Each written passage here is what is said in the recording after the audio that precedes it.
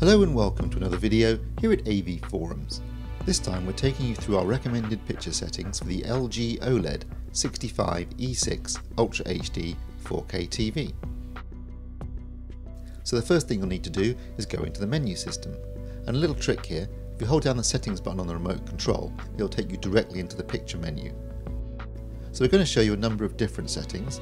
We're going to show you a nighttime setting, a daytime setting, and we'll also take a look at the HDR and Dolby Vision settings. So starting off with the daytime setting, we're using ISF Expert Brightroom.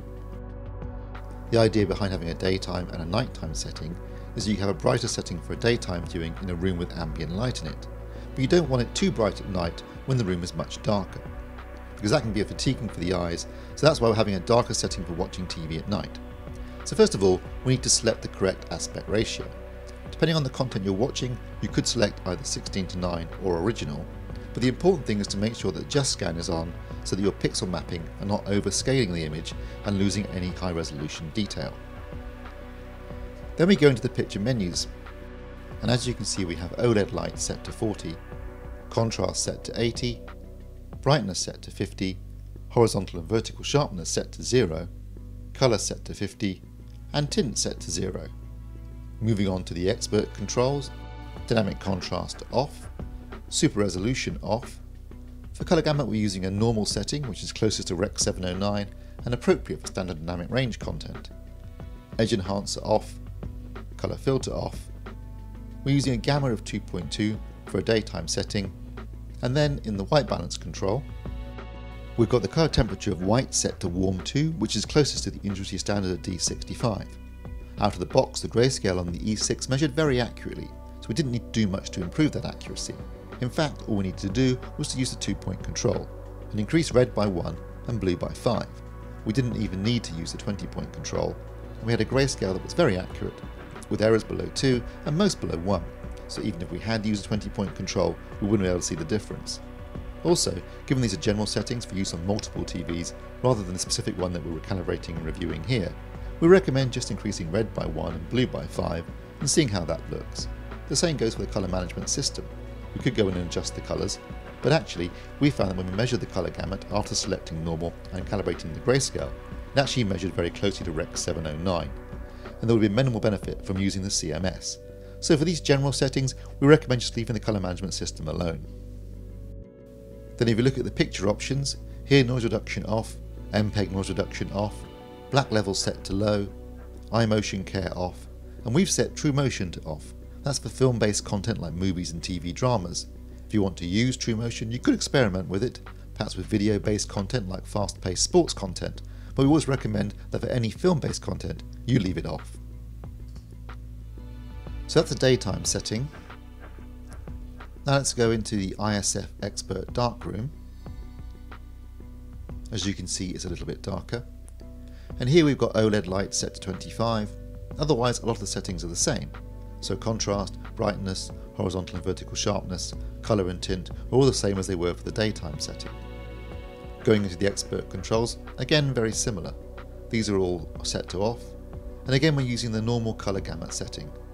We've got a gamma of 2.4 this time, which is more appropriate for a nighttime setting, in a dark room with very little ambient light. In terms of the white balance controls, again we're using a colour temperature of warm 2. It actually measured exactly the same as the bright room setting, so all we needed to do was increase red by 1 and blue by 5, and we had a very accurate grayscale. Again, there wasn't any real need to use the colour management system. So moving on to picture options, again noise reduction off, MPEG noise reduction off, black level low, motion eye care off, and true motion set to off for film based content. But again, feel free to experiment, as it's sometimes a question of personal taste. Okay, so those are our day and night settings for standard dynamic range content. In other words, most of the content that you're currently watching. However, if you have an Ultra HD Blu-ray player, or are watching some of the HDR content you can stream from Amazon or Netflix, we'll now show you our settings for HDR content. So we'll need to change the input to an HDR source. But before we do that, one quick tip. If you go over to General, and then down here you'll find HDMI Ultra HD Deep Color. Select that and ensure that any HDMI input that's being used for an HDR source, such as an Ultra HD Blu-ray player, is set to on. So we're using HDMI 1 for our Ultra HD Blu-ray player, and we've got it turned on. You need to do that to ensure that you get the full HDR effect. Now that we've done that, we'll change the signal and show you some HDR settings. Okay, so now we're sending an HDR signal to the TV, and if we go into the menu, you can see that it's detected an HDR signal and immediately gone into the HDR mode. We're using HDR standard.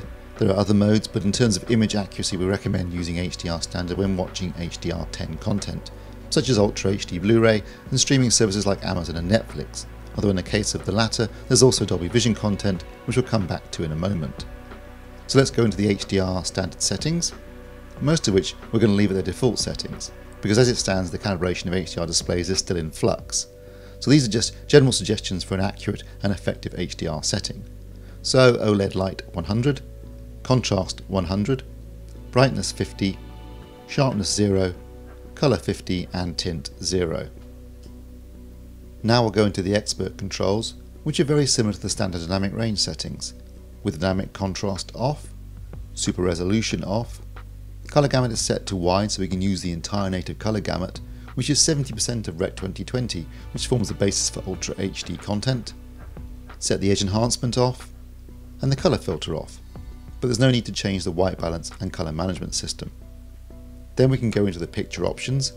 Again, most of these you can turn off, and with True Motion, given that most of the Ultra HD content we're watching at the moment is film and TV drama, we'll recommend leaving it off. So that's the HDR settings. Now we'll switch to a Dolby Vision source and we'll show you those settings as well. And finally, we're sending a Dolby Vision signal. As you can see, the E6 has detected Dolby Vision signal and automatically gone into Dolby Vision picture mode. There are 3 different Dolby Vision picture modes, but we're using Dolby Vision Movie Dark, which is the one that Dolby recommend you use because it's the most accurate setting. The majority of the settings in the Dolby Vision modes are the default settings, and some are even greyed out. But as we go down you can see that you've got OLED light at 50, contrast at 100, brightness at 50, we'll set the sharpness to 0, colour at 50, and tint is greyed out.